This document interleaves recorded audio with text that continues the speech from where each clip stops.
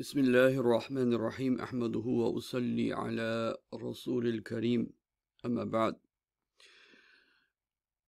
Today I want to talk about, I'll first start off by mentioning this, that when's the last time that someone hired an imam and in the job description of hiring the imam was, you will speak the truth. You will speak the truth against the people in this community that are doing haram. You will speak the truth against the forces of evil. When was the last time that the job description of the imam was to look out for the wolves to protect the sheep? When was the last time that someone hired an imam where his job description was what?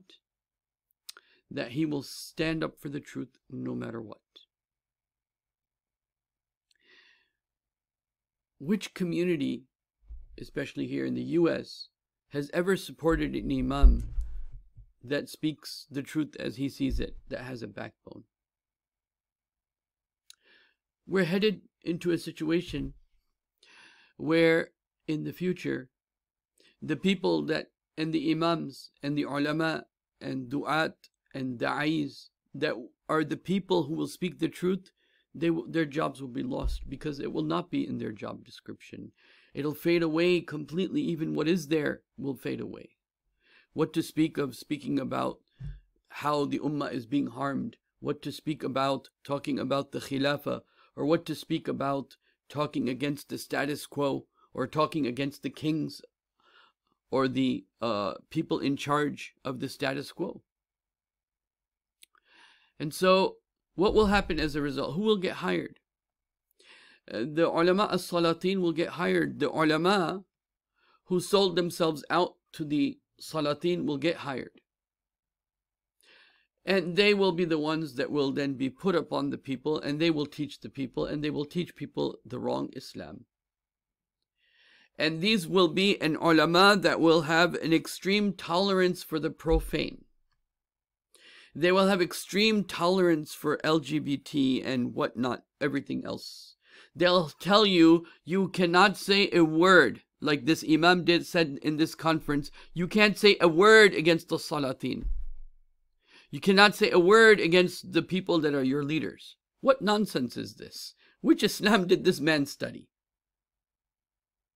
I don't know what Islam this man studied. But what happened in the past brought down the khilafah. Who brought down the khilafah? The people that the Prophet described. Khufra'ul ura.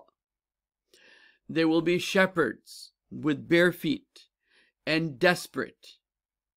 And they will build tall buildings. They will come from a space of rags to riches, of having nothing to having everything. And now they have decorated their buildings, their tall buildings around Mecca, just as like once there were idols around Mecca. How did this happen? And what role did the ulama play in making this happen?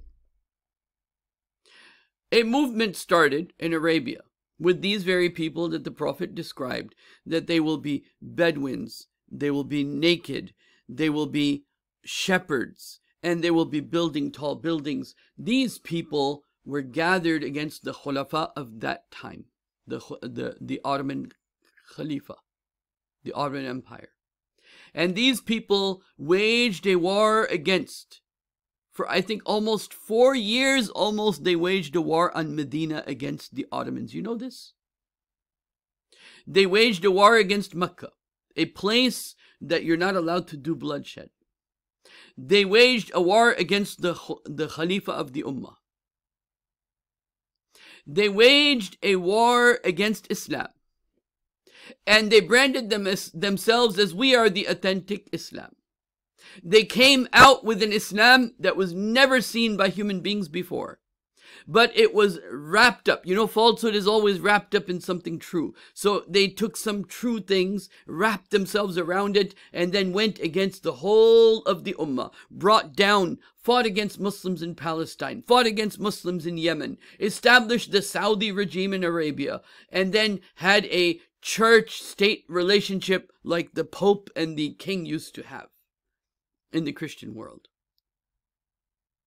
And now they're teaching the people, and their puppets are teaching the people, that you cannot speak against the king. You cannot incite people to bring the Khilafah back. You cannot tell people what is right and what is wrong, and how dare you speak against the leaders. Now, we know what happened in the past. This movement was brought to bring down the Khilafah and bring down the entire Muslim Ummah and its power. And just as that part of the Ummah, they had a certain quality that is opposite to what Allah mentions. Muhammad Rasulullah. Muhammad is the messenger of Allah, sallallahu alaihi wasallam. Muhammad Rasulullah walladina ma'ahu, and those that are with the messenger. Ashiddau alal kuffar, they're very hard and stern with the disbelief, those who deny the truth. وَرُحَمَاءُ بَيْنَهُمْ, and they have mercy amongst each other. They have rahmah with one another. With Muslims, they have rahmah. And so this group was a group who licked the boots of the kuffar and did takfir on the Muslims. You're a kafir, you're a bid'i, you do bid'ah, you're this, and you're Sufi that, and you're Sufi that, and and all types, labeling everyone in the Muslim world and saying we follow the first three generations. Yet, in fact, they deny the first three generations when they don't accept the fatwas of the first three generations. Now, they don't accept the fatwas of Imam Malik. They don't accept who was in Medina. The inheritance of knowledge of Medina was Imam Malik. But they think they're following Quran and Sunnah. They don't follow the first three generations. They don't follow the ulama of Kufa. They don't follow Abu Hanifa. They think that they have all the brains. Anyway, that's pointless discussion right now. But they were used to bring down the Khilafah and hurt the Ummah. And then while they were kissing the boots of the British Empire. This is a fact. This is a fact. This is a historical fact that can be confirmed from Muslims, from non-Muslims, from everyone, from people within Arabia. This is just a fact. There's no denying that a certain group of Muslims fought against the Ottoman Empire at a time where the Ottoman Empire was fighting on more than 20 different fronts already. They killed Muslims in Palestine. They killed Muslims in Mecca. They killed the Hujjaj. They laid siege on Medina for 3 years. More than that. So, that was to bring down the Khilafah and bring down the Ummah and bring down the authority of the Ummah and bring down the autonomy of the Ummah. And in their bootlicking, they continued with the oil and whatever negotiations they have regarding the oil in the world and so on and so forth.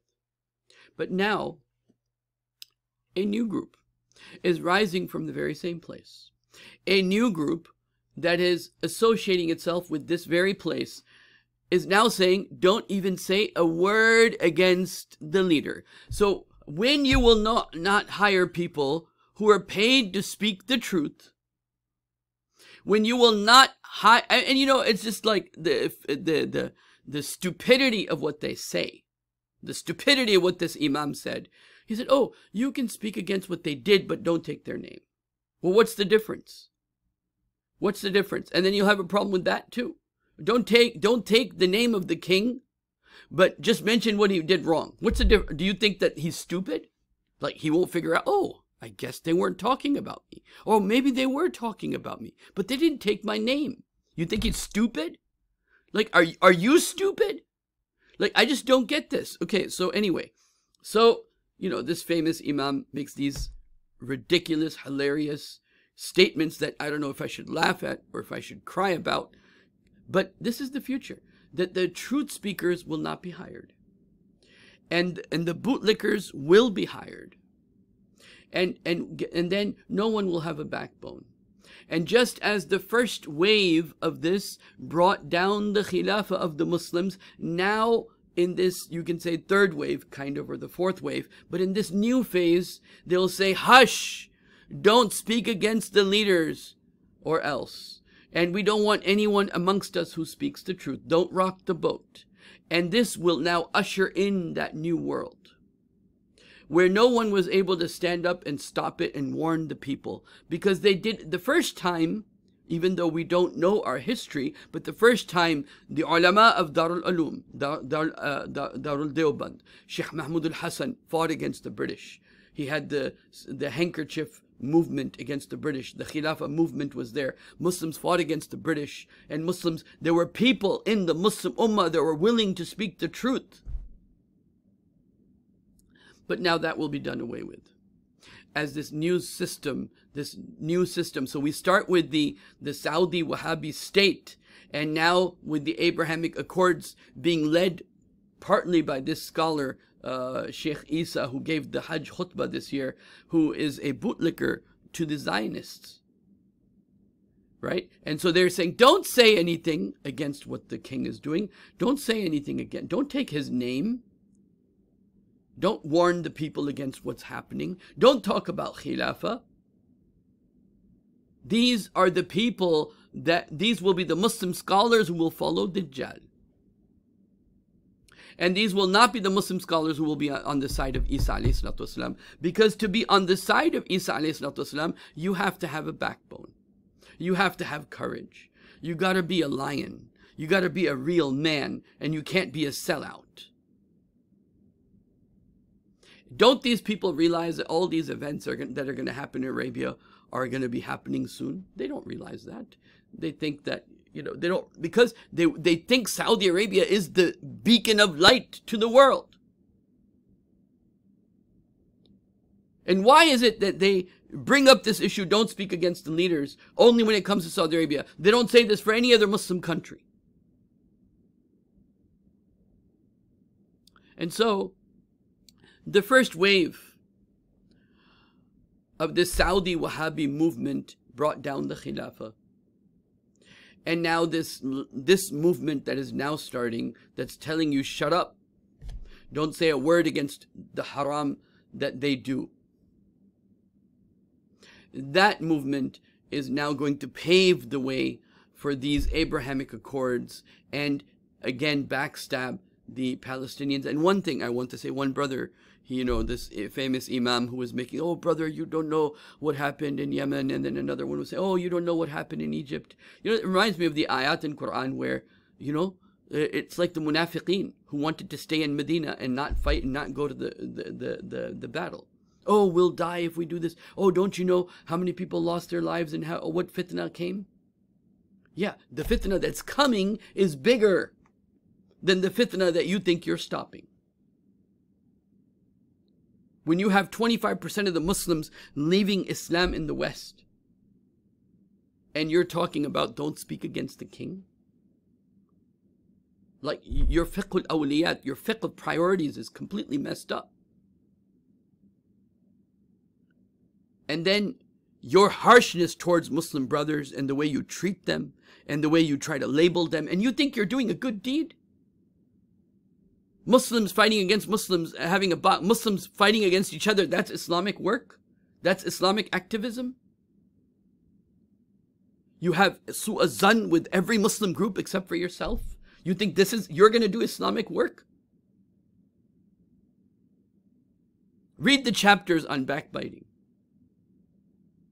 Read the chapters on backbiting and know the difference between, read Imam Ghazali's works on backbiting and know the difference between what is really Amr bil Ma'ruf Nahy Anil Munkar and what is when you're slandering someone and backbiting them and when you're backbiting half the Ummah. Because you relegate their scholars to, oh, they don't know anything. You have to sit down and think to yourself that, okay, maybe there is something wrong with what I've been doing. One of the imams there who was very well respected, one of the Salafi imams, in this conference, who's very, very well, Karim Abdul Zaid. I used to speak with him at Iswa in Maryland. We used to speak together at the same masjid. But I have to say, I'm very sorry and disappointed in his level of knowledge of the deen, and his attitude is very shameful. Very shameful. And to humiliate a Muslim brother like this is very shameful. You have no respect for the Muslim brothers. Today you did it with him, tomorrow you'll force it with somebody else and somebody else, that everyone has to come to you. You're not the custodian of Islam.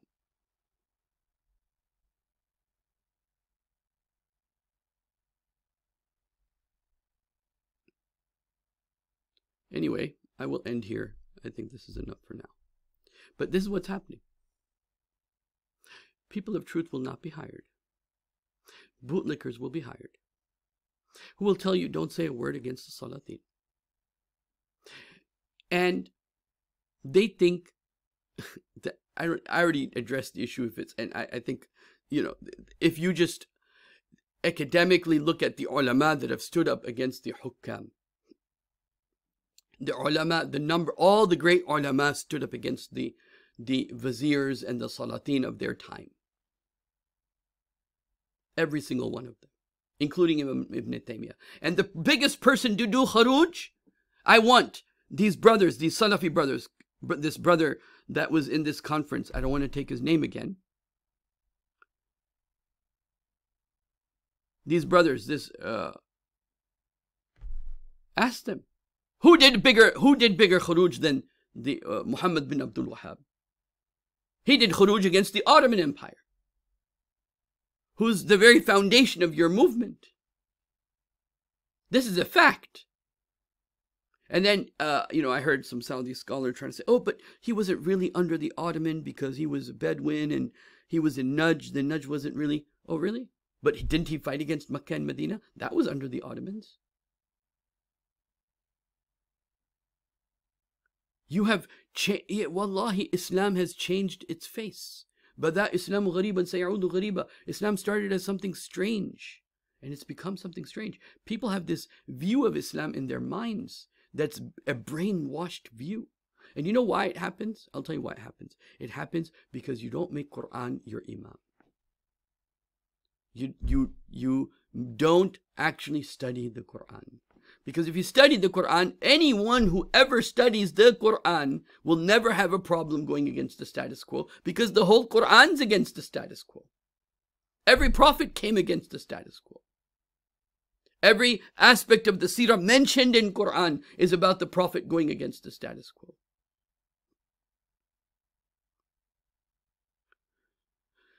So I end here. أقول قولي هذا أستغفر الله لي ولكم ولسائر المسلمين والمسلمات.